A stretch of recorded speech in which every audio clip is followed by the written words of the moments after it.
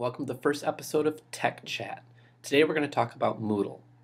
This is a great online site to store documents, to share documents, to create assignments, and best of all, to create assessments.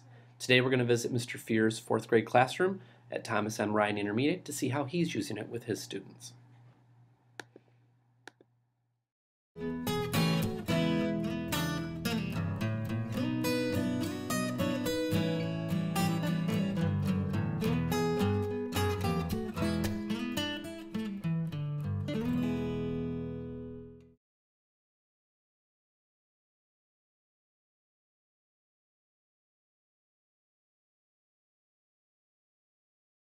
The main use of Moodle is we are trying to come up with, for me it was coming up with a way to have kids be able to take tests and for parents to be able to see how their students are doing on those tests.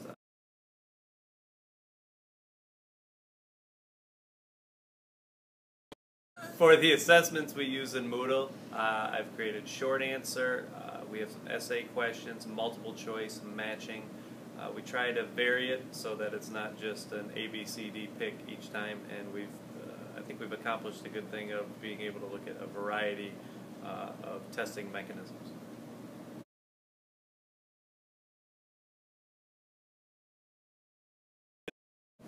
The reason I choose Moodle over paper pencil, I think it engages all students.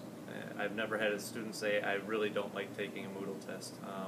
Sometimes kids get a little bit of anxiety when it's paper pencil. I think when it's technology, they're a little bit more focused, and it's more of a personal thing to them because they can see it.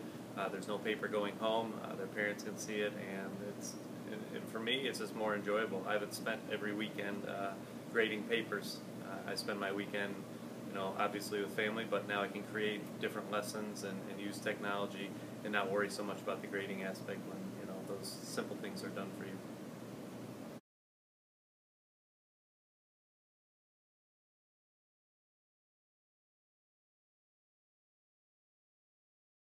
Students feel very good about using Moodle. I have the kids come in, they're excited about it, they ask when are we going to take our next Moodle test and who's going to be involved.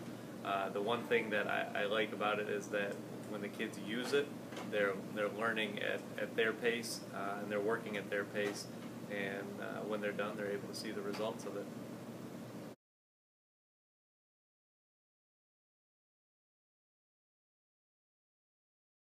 I would put Moodle down as a 5 for me. I think it's invaluable to what I do in the room, and it's freed me up to focus my time on coming up with different activities that challenge the students, not worrying about how many things I need to be grading.